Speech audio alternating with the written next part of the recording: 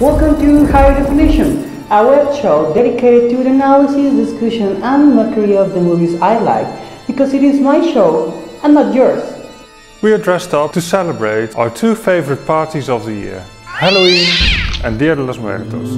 My name is Benito Camela Huesuda. And my name is Katherina Osanto. And we are going to make a list of our favorite movies in these scary days. Wow. The list is very big because we are very fond of horror movies. But for the moment we will talk about 3 movies. Maybe they are not the scariest, but these are the 3 films that are not missing in our dark meetings with family and friends. You don't know this, but Mrs. Abercampo Santo is Dutch.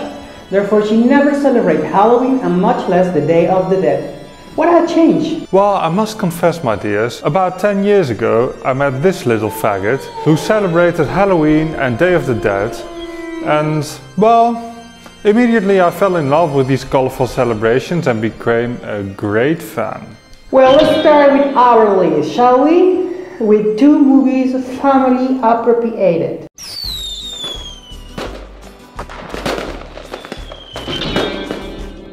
Who has not seen Coco at this point, and what else can be said about Coco that has not been said already? This is the story of a Mexican boy who visits the world of the dead in order to become a musician, a gift that is part of his family legacy. When Mexicans found out that Disney wanted to make a movie about the Day of the Dead, we went mad! Especially when we knew that Disney wanted to make the name Day of the Dead, Dia de los Muertos, a copyrighted property. What a ghastly idea. Disgusting. In the end, they did not do it, and Mexicans were so impressed by Coco that the movie turned out to be the most successful movie in Mexican history.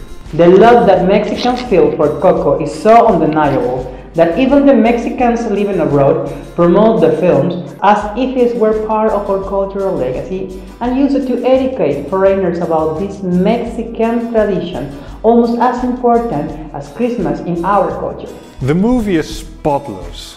Foreigners' eyes may find out colorful, but Mexican eyes can find so many details about Mexico, its culture, its history, buildings, movie stars, sayings, even the inclusion of La Llorona, a song dedicated to the dead.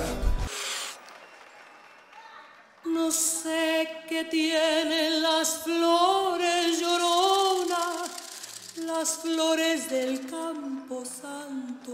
Or the use of la chancla as an instrument of power by Mexican mothers. Everything is correct. But I love this story because, as Miguel in Coco, this film reminds me of my recently departed grandmother, the person who taught me the importance and magic of the Mexican Day of the Dead. So obviously at the end of the movie I could not help crying and crying for hours, and every time I heard the song, remember me, remember me, remember me. Even to this day it still makes me feel sad. And if my immune system is down, I can't stop but crying again. Winner of the Oscars for the best animated film in 2017 and the best song.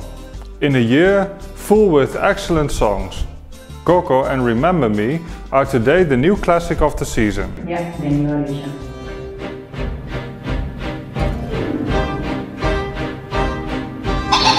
The original Halloween classic and the magic fantasy of many since 1993. This movie is great because it is full of witches, vampires, werewolves, ghosts and all kinds of monsters.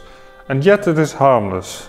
There is a great controversy about whether it is a Halloween movie or a Christmas movie. But because I am dark, I see it more like a Halloween movie. And to be honest, the song This Is Halloween is a song that I repeat again and again since the very first day of October. I resent the spooky darkness of shortening days, but the jack-o'-lanterns and scarecrows and kinds not only look great on grim autumn nights, but also bring joy and light into that darkness. And we needed Tim Burton to show us that creepy can be adorable.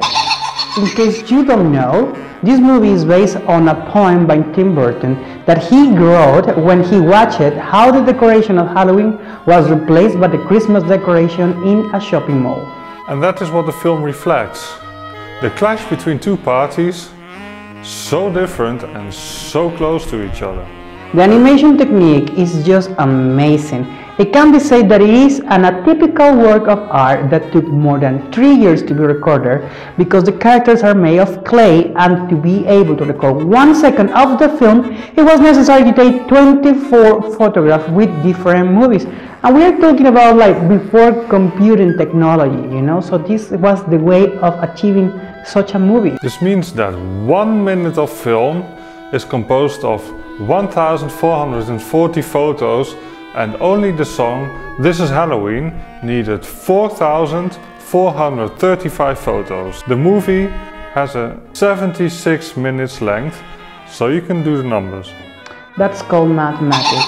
I must to admit that I am in love not only with Jack, but also with Sally's character, a zombie doll stuffed with dry leaves that shatters and so it wounds alone in the dark while singing a very sad love song. And Sally's song is my other favorite song of the movie, and this song I started playing since September, especially Emily's version, the version from the singer of the group Evanescence. Obviously, the star of the movie is Jack. I like Jack because he's a loser. What are you saying? No, I mean it, he's a loser. He is the king of Halloween, but he is already bored of doing the same thing again and again and again, so he needed a challenge. And that feeling of dissatisfaction is something that many people can identify with. Unfortunately, Jack fails in his attempt to become the new Santa Claus. And I love that Jack fails, because in many movies the hero always wins. And this is not the case in real life. It is time to teach children that we do not always get what we want. But thanks to this failure, Jack learned to accept himself, just as he is, good for some things and bad for other things. In other words, he accepts his limits, something that many of us should learn to be happy. And even happier if you find someone who loves you as you are, with your virtues, but also with your flaws. Just like Sally loves Jack. Ultimately, Nightmare Before Christmas is a twisted love story where a broken one meets the incomplete one, teaching us that even in the darkest of places, one can be happy. Happy, happy Halloween. Happy Dia de los Muertos. Bye. Hola, si te gustan mis análisis sobre películas y quieres más chacoteo cinematográfico, dale click a este enlace. Si quieres conocer más sobre mi canal, dale click a este otro enlace. Y si quieres recibir todas las críticas recién salidas del horno, suscríbete al canal. Y no se te olvide comentar el video, darle like y en el mejor de los casos compartir. No cuesta nada y motiva muchísimo.